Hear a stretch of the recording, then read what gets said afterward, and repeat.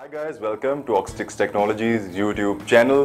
तो आज इस वीडियो के अंदर मैं आपसे डिस्कस करने वाला हूँ top 5 integrated circuits and obviously the audio based integrated circuits, यानी कि वो आईसीज या वो इंटीग्रेटेड सर्किट्स जो कि बेस्ट सूटेड हैं ऑडियो सिस्टम्स के लिए। और अगर आप प्लान कर रहे हैं अपना audio system banana, if you are planning to make your own audio system, तो आपको ये वीडियो देखने के बाद पता चल जाएगा कि कौन सा जो आईसी है, कौन सा जो इंटीग्रेटेड सर्किट है वो आपके लिए सूटेबल हो सकता है। तो मैंने टोटल 5 आईसीज जो हैं वो शॉर्टलिस्ट किए हैं, तो वो मैं आपसे अभी डिस्कस करने वाला हूं। तो चलिए वीडियो स्टार्ट करते हैं। So guys, I will start from the number 5th integrated circuit, जो कि है हमारे पास TDA2030A इंटीग्रेटेड सर्किट। आप ऑब्वियसली फैमिलियर होंगे, अगर आप इलेक्ट्रॉनिक्स फील्ड के अंदर हैं तो आपको पता होगा इस इंटीग्रेटेड सर्किट के बारे में। और ये जो इंटीग्रेटेड सर्किट है ये अमूमन हमें हर जो लो रेंज का अच्छा सिस्टम है, अच्छा ऑडियो सिस्टम है, उसके अंदर देखने को मिलता है। तो अब मैं आपको ये बता देता हूँ कि ये क्यों हमें देखने को मिलता है और ये क्यों इतना वाइडली यूज़ हो रहा है। पिछले तकरीबन 15 से 20 सालों से ये वाइडली यूज़ हो रहा है। सबसे पहले तो मैं आपको बताता चलूँ कि इसकी जो वोल्टेज है ये हमें प्रोवाइड करता है 20 वॉट्स RMS, और जो कि लो रेंज के जो अच्छे सिस्टम्स हैं उनके लिए काफ़ी है। तो जो 20 वॉट्स की पावर होती है, that's enough to rock your room. अगर आपके जो आउटपुट लोड है, यानी कि जो आपके स्पीकर्स हैं या सब वूफर है, जो भी आप यूज़ कर रहे हैं एट दी आउटपुट, वो अगर अच्छी क्वालिटी के हैं और बिल्कुल मैच्ड हैं आपके इंटीग्रेटेड सर्किट के साथ। ऑब्वियसली TDA2030A इंटीग्रेटेड सर्किट की बात हो रही है, तो उसके साथ जो भी आपका लोड मैच कर रहा है तो आपको जो आउटपुट है वो काफ़ी अच्छी मिलती है। साउंड क्वालिटी इस आईसी की बहुत क्लियर है। और सबसे अच्छी बात जो TDA सीरीज़ के जितने भी इंटीग्रेटेड सर्किट्स हैं उनकी ये होती है कि उनके अंदर जो नॉइज़ रेशियो होती है वो बहुत कम होती है। तो दिस शोज़ कि हमें जो साउंड है वो काफ़ी क्लियर सुनने को मिलता है। Secondly, this IC is very cheap. यहाँ पे आपको 15 रुपीज़ से लेके 30 रुपीज़ तक का ये आईसी जो है वो आराम से मार्केट के अंदर मिल जाता है। 5 पिन आईसी होता है ये, और 5 पिन आईसी होने की वजह से इसकी जो सोल्डरिंग होती है वो काफ़ी इजी हो जाती है। आप इसको आराम से इंस्टॉल कर सकते हैं, और अगर आप इसको रिप्लेस करना चाहें इन केस ऑफ कि अगर ये बर्न हो गया, बर्न आउट हो गया, या आपने किसी भी वजह से इसको चेंज करना चाहते हैं, तो आप बहुत आराम से इसको डीसोल्ड करके नया इंटीग्रेटेड सर्किट वहाँ पे इंस्टॉल कर सकते हैं।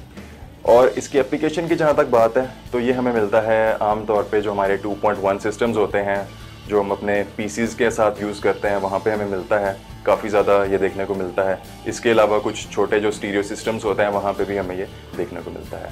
तो अब हम चलते हैं अपने नेक्स्ट आईसी की तरफ, जो कि है TDA2050 इंटीग्रेटेड सर्किट।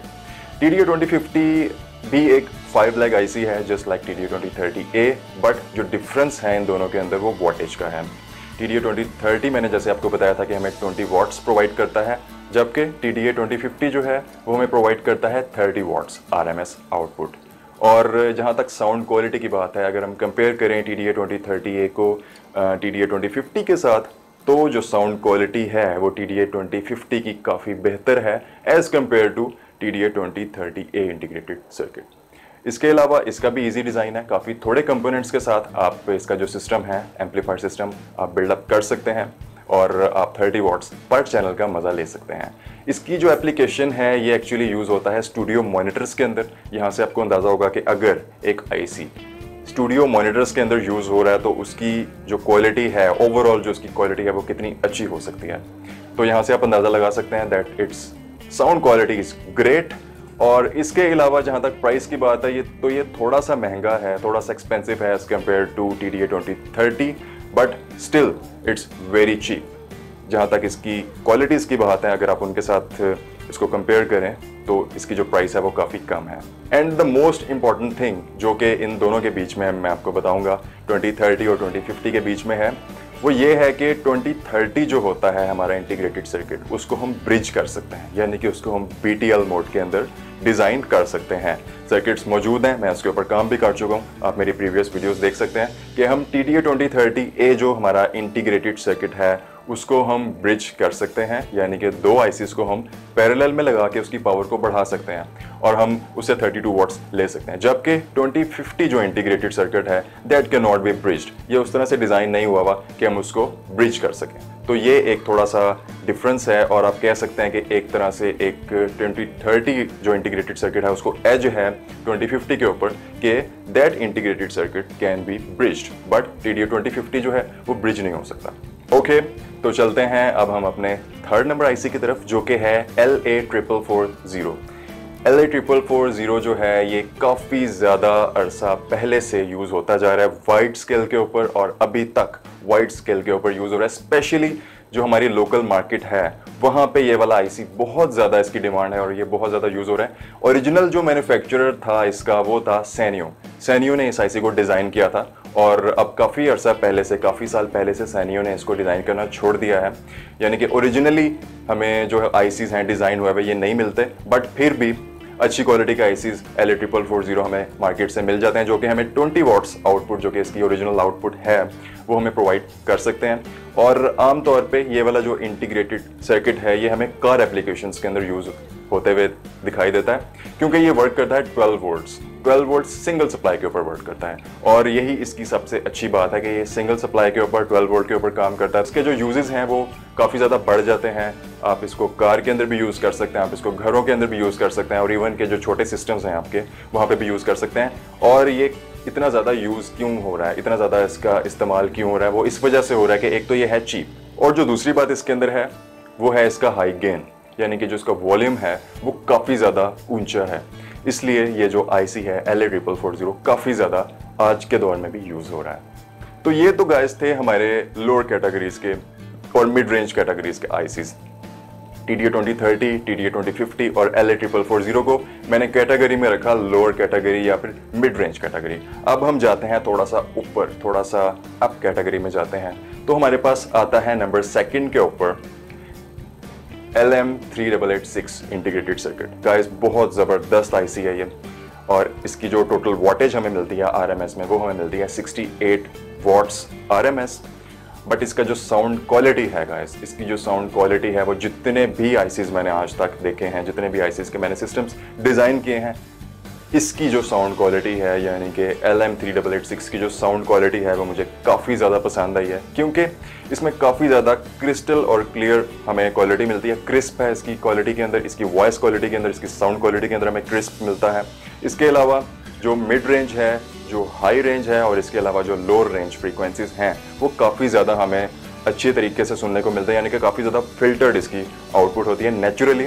और जो आमतौर पे जो हमारा मिड रेंज फ्रीक्वेंसी है वो काफ़ी क्लियर होती है। इसके अलावा जो बेस होती है, यानी कि जो लोअर रेंज फ्रीक्वेंसीज होती हैं वो भी काफ़ी क्लियर है, यानी कि एक एक जो आवाज़ होती है वोकल्स के साथ साथ आप म्यूज़िक का, आप ट्रेबल का भी मज़ा ले सकते हैं बेस के साथ। तो ये वाला जो आईसी है ये इस वजह से साउंड क्वालिटी में सबसे ऊपर है। इसके अलावा यहाँ पे आपको म्यूट एंड स्टैंड बाय की ऑप्शंस भी इस इंटीग्रेटेड सर्किट के अंदर मिल जाती हैं, और यही वजह है इसकी इतनी अच्छी साउंड क्वालिटी होने की ही सिर्फ एक ये वजह है कि ये हमें जो काफ़ी एक्सपेंसिव हमारे होम थिएटर सिस्टम्स हैं, काफ़ी एक्सपेंसिव जो हमारे CD प्लेयर्स हैं, उनके अंदर हमें इसकी एप्लीकेशन देखने को मिलती है। And guys, last but not the least, अब मैं बात करूँगा हमारे नंबर 1 इंटीग्रेटेड सर्किट की, जो कि है TDA7294 इंटीग्रेटेड सर्किट। अब आप ये जहन में सोच रहे होंगे कि मैंने नंबर 1 पे 7294 को क्यों रखा है। इसकी काफ़ी ज़्यादा रीजंस हैं कि मैंने 7294 इंटीग्रेटेड सर्किट को 3866 यानी कि LM3866 से अपर कैटेगरी में क्यों रखा है। सो गाइस, इसलिए रखा है क्योंकि इसकी जो, सबसे पहले तो मैं आपको बताता जाऊँ कि इसकी जो पावर है वो ज़्यादा है as compare to LM3886। LM3886 हमें 68 वॉट्स RMS देता है, जबकि TDA7294 जो इंटीग्रेटेड सर्किट है ये हमें देता है 100 वॉट्स RMS। और दूसरी जो इसकी अच्छी बात है, ये जब ब्रिज होता है, यानी कि जब हम पैरेलल में दो इंटीग्रेटेड सर्किट्स, दो TDA7294 इंटीग्रेटेड सर्किट्स को लगाते हैं तो हमारी जो पावर है वो डबल हो जाती है, यानी कि we can get 200 watts RMS। 200 watts RMS guys आपका जो वूफर होता है, जो आपका स्पीकर होता है, उसको हिला के रख देता है। 200 वॉट्स जो पीक पावर होती है वो बहुत ज़बरदस्त पावर होती है, और आप इसको आउटडोर के लिए भी यूज़ कर सकते हैं। सेकेंडली, इसके अंदर mute and stand by functions, चलो वो तो LM3886 में थे, बट जो इसकी एक और अच्छी बात है जिससे ये नंबर ले गया है इन माई ओपिनियन 3886 से, वो ये है कि इसमें हमें शॉर्ट सर्किट प्रोटेक्शन भी मिलती है। यानी कि अगर लोड के ऊपर कोई प्रॉब्लम हो गई है, अगर तारें मिल गई आपस में, तो ये वाला जो इंटीग्रेटेड सर्किट है, प्रोवाइडेड दैट कि ये ओरिजिनल होना चाहिए, जेन्युइन होना चाहिए, ये कभी भी बर्न आउट नहीं होता। ये सिर्फ शट डाउन हो जाता है थोड़ी देर के लिए, और उसके बाद जब कूल डाउन होता है इंटीग्रेटेड सर्किट तो उसके बाद दोबारा से प्रोसेसेस स्टार्ट हो जाते हैं इसके अंदर, और दोबारा से ये टर्न ऑन हो जाता है। ये इसकी सबसे बेस्ट बात है। इसके अलावा जहाँ तक साउंड की बात है तो साउंड क्वालिटी इसकी LM3886 से भी कम नहीं है। अगर मैं दोनों की कंपेयर करूँगा, नेक्स्ट वीडियोस के अंदर मैं आपको कंपेयर करके भी दिखाऊँ, डिटेल्ड कंपैरिजन करूँगा मैं इन दोनों आईसीस का, 3886 और 7294 का। तो साउंड क्वालिटी में कोई इतना खास फ़र्क नहीं है, बट स्टिल 3886 की ज़्यादा अच्छी साउंड क्वालिटी है, लेकिन 7294 की भी उसके करीब करीब है। बट अगर आप अच्छा बेस ट्रेबल किट इसके साथ यूज़ करते हैं तो आपकी जो साउंड क्वालिटी है 7294 की भी 3886 जैसी ही हो जाती है, बल्कि उससे ज़्यादा अच्छी हो जाती है। तो इन my opinion 7294 is more better than LM3886 integrated circuit. Guys, ये थी टोटल चीज़ें जो मैंने आपसे आज डिस्कस करनी थी about audio integrated circuit. So give your opinions in comments below, और सब कमेंट्स मैं आपके पढ़ता हूँ, और जो रेलिवेंट कमेंट्स होते हैं उनका मैं रिप्लाई भी करता हूँ। तो जो भी सजेशंस हैं आपकी इंटीग्रेटेड सर्किट्स को लेके या किसी भी चीज़ को लेके, वो आप मुझे कमेंट्स के अंदर दे सकते हैं। और अगर ये आपको वीडियो पसंद आई है तो इसको लाइक कर दीजिए, चैनल को सब्सक्राइब कर दीजिए। Thank you for watching the video. Good bye.